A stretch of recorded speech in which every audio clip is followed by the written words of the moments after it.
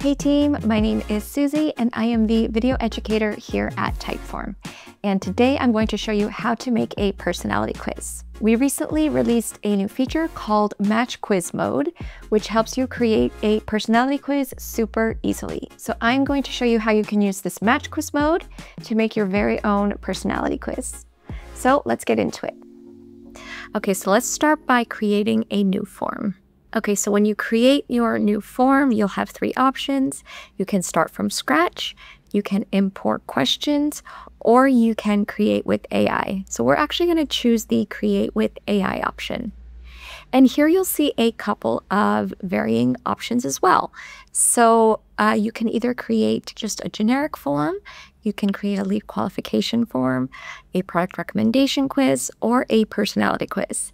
So the personality quiz and the product recommendation quiz, they use the same match quiz mode, but for this video, we're going to make a personality quiz. So I'm just going to show you what that looks like, especially if you're using AI.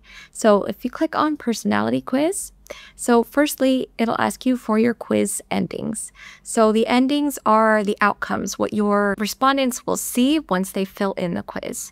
So you can either list the endings just very briefly, or you can go into a bit more detail about what you want the endings to be. So I am going to create a dog personality quiz. So basically it's going to say, what kind of dog are you based on your personality traits. So I have 4 dogs in mind as the results for this quiz. So I'm just going to go ahead and write those in there. So we're going to have a golden retriever. We're going to have a French bulldog. We will have a Shiba Inu and also a border collie. Okay, so these are the quiz end results. So those are the 4 results that you can get from this quiz. Then you can click on continue here. And then the AI will work its magic to give you a bit of a summary here of what these dog breeds traits are, which is what our traits will reflect in the quiz. So here you can go ahead and review the results. You can change things. You can make it a little bit more fun. I'll just leave these for now. And then the next we'll go to the quiz question. So we'll just hit continue on this. And again, AI is working its magic. And here we have 6 questions. So there'll be 6 multiple choice questions. Each question has 3 potential answers. So in my ideal world, I would want 4 potential answers because there are 4 potential outcomes. So I would like to have 4 answers for each question.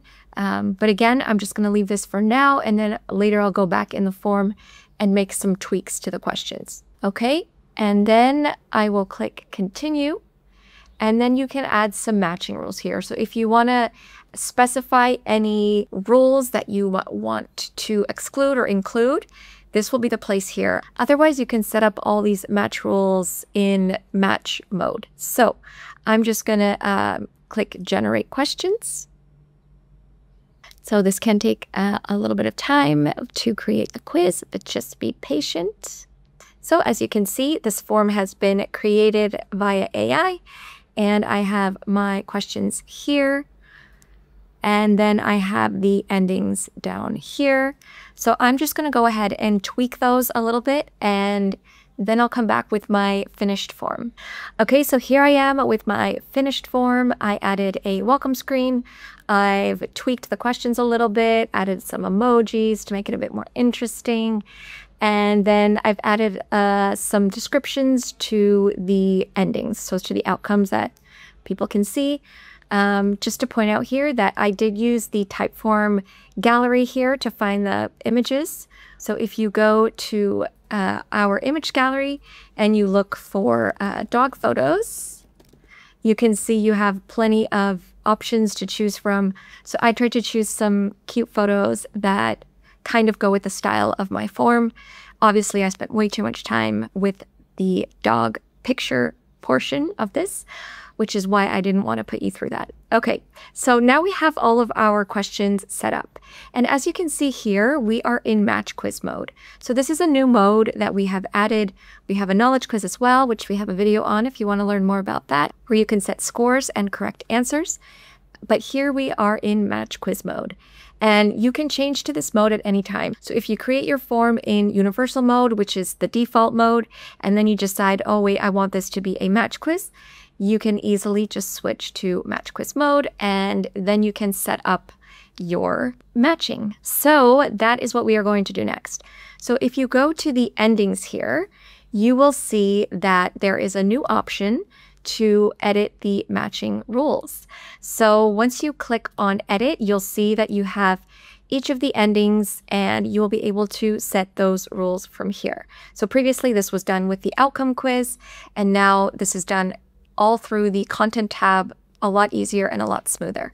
So here is where you assign each answer to a ending. So to make your life easier for this purpose, I would suggest when you're adding your answer options to add the answers for ending A as option A for every question. That'll make it a bit easier for you when you're adding the matching rules. And then later you can go ahead and randomize the answers so that people aren't catching on to what you're trying to do. So for the ending A, I set all of the answers from each question as A. So if you are a golden retriever, you're the peacemaker and the glue, you would say the more the merrier, and so on and so forth. So in every question, I am adding A as the answer. And then for B, I'll do the same for ending B. So just adding all of those here. For C, I will do the same. Ending C is the French Bulldog. And then finally for ending D, I will add all of the answers for ending D. So literally just scrolling through, clicking on it, and then we hit save. And that is literally all there is to it. So essentially what you're doing is that you're matching the answers to an ending. So whichever answer comes up the most often is the ending that your respondent will see. And if there's a tie, so let's say there's 2 A's and 2 B's and a C, for example, then the one that will show up is just the first one in order. Okay, and one other thing that I did mention earlier that we should be doing here is to randomize the answers. So that way no one's just clicking through A. Well, maybe they are, but at least it won't default directly to ending A. So we are just going to randomize those answers so that people will see them not in this order, but that won't affect your actual results. Okay, now we're going to publish the form and let's try it out. So if I go to the share panel here, I'm going to copy this link. Okay, so what type of dog are you? Let's just pick some random answers here. The comic relief. The more the merrier. Seaweed chips.